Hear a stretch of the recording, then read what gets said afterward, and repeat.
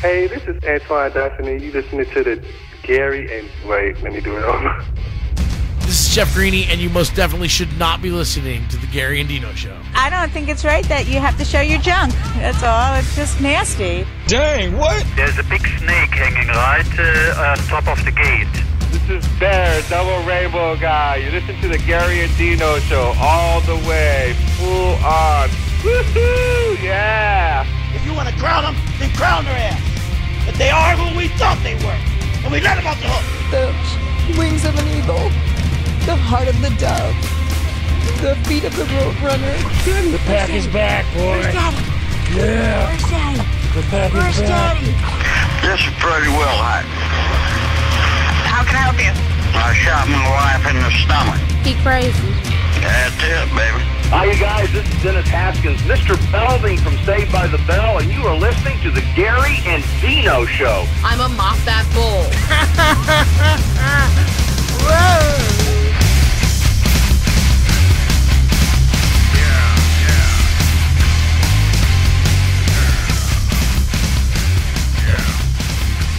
Poke at your veins.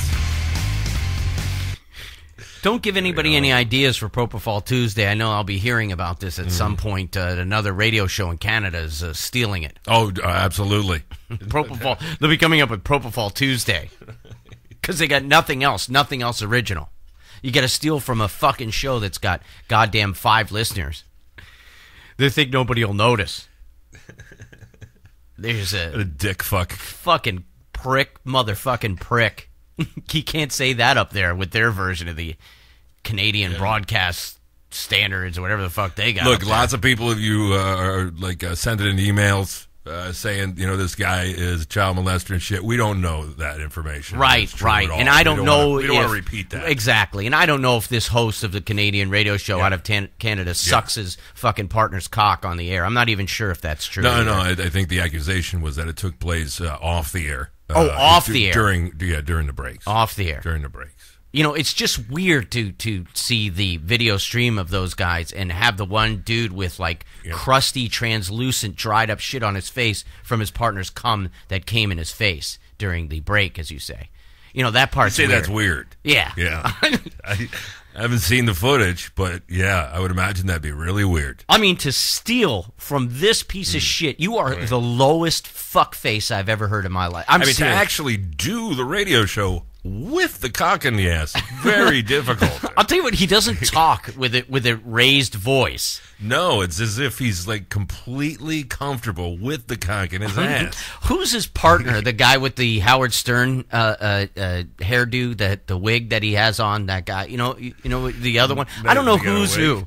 It looks like he has a wig, but one guy is fat and the other guy is like. It's just weird to see like a thinner guy with the Howard Stern fake wig hair, and then the fat guy. It's like the number 10 standing next to each other, a 1 and a big fat fucking 0. And who's the bitch in this? Who's what? I'm not even sure. Who's to the me, pitcher? Who's the catcher? They're both bitches.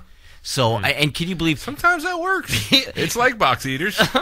These fuckheads are sitting up there in Canada. Canada. Weird reach around thing, I think. they do well.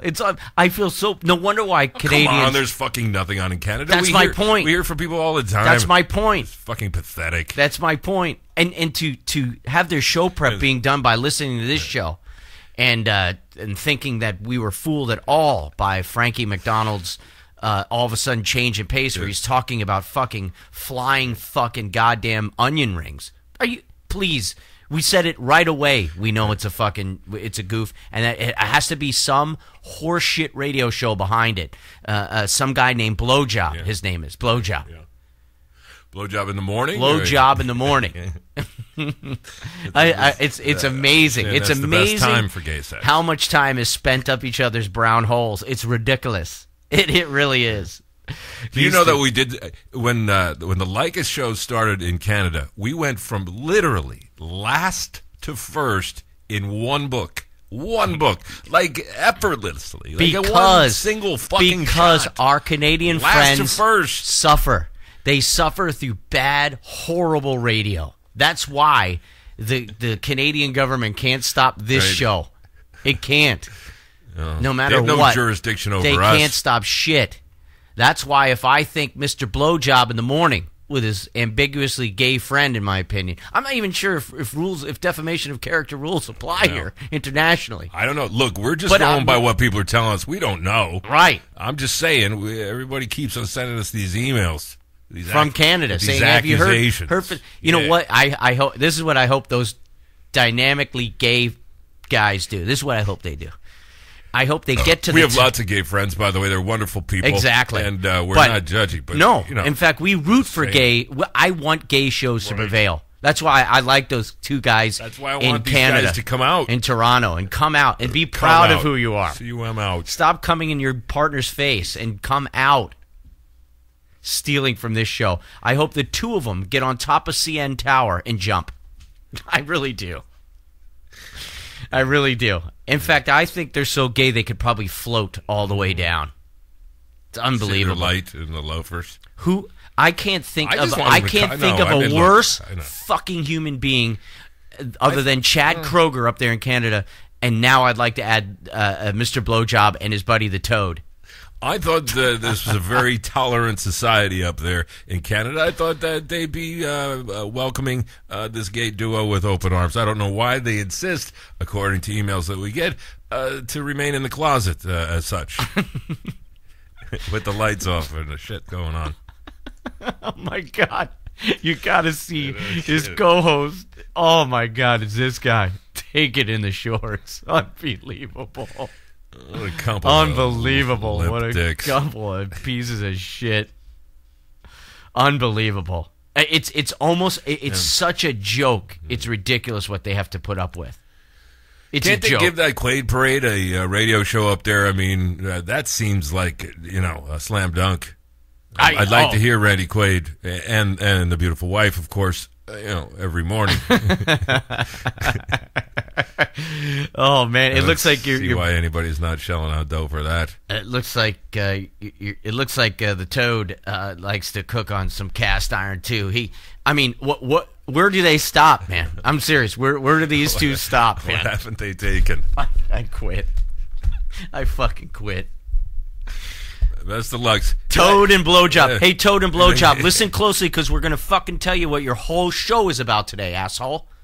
Yeah, if you miss anything, just go to the website like you normally do. Right. And, have your fucking your piece of shit producer. Write down every link that we provide you. Exactly.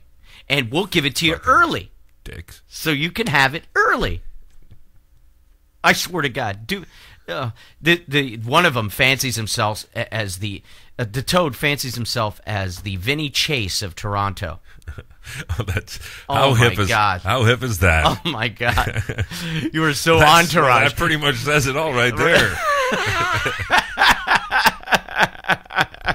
I don't think I need to know any more information. I'm the Vinny Chase of Toronto. Oh my God! And then he puts "I wish" like it's serious. Oh please. You know that's please. I believe that's turtle coming out of your ass. Little brown turtle. It's cresting. I can see it now. He's shitting on his partner's face.